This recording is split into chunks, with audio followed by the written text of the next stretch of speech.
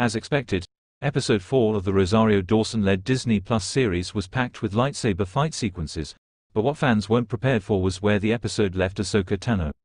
Before the credits rolled, Ahsoka revisited the high-stakes world between worlds from the Star Wars Rebels animated series, a location non-animation fans need to know about before Episode 5 and beyond.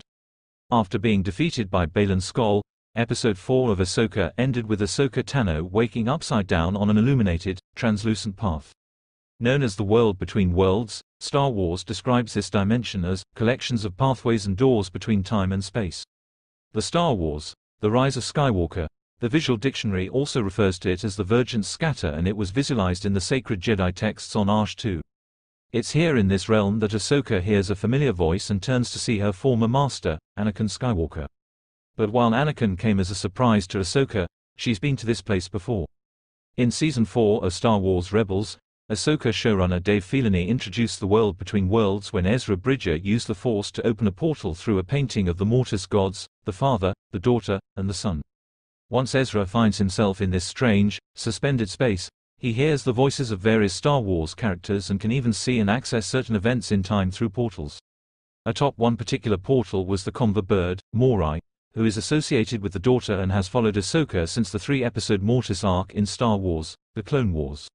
Upon looking into the portal, Ezra sees Ahsoka fighting Darth Vader from Twilight of the Apprentice in Rebels Season 2.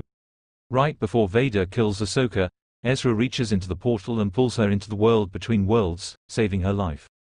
As the two explore the World Between Worlds, Ezra is actually tempted to save his master, Kanan Jarrus, the father of Hera Syndulla's son, Jacen, through a different portal.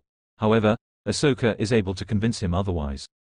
At this time, Emperor Palpatine was also trying to access the World Between Worlds for its capabilities and projected blue energy into the realm to drag Ezra to him.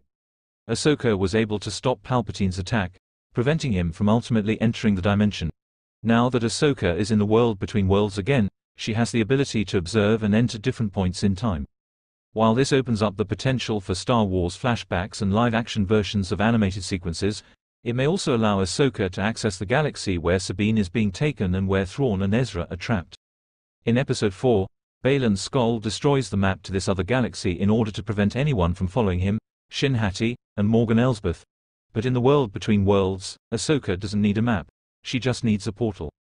This would be similar to what Ezra and the Rebels crew experienced in Season 4 when, with help from Loth Wolves and their bond to the World Between Worlds, they were transported from one part of Lothal to another in a moment. Perhaps Ahsoka will be able to transport herself to this new galaxy in the same manner.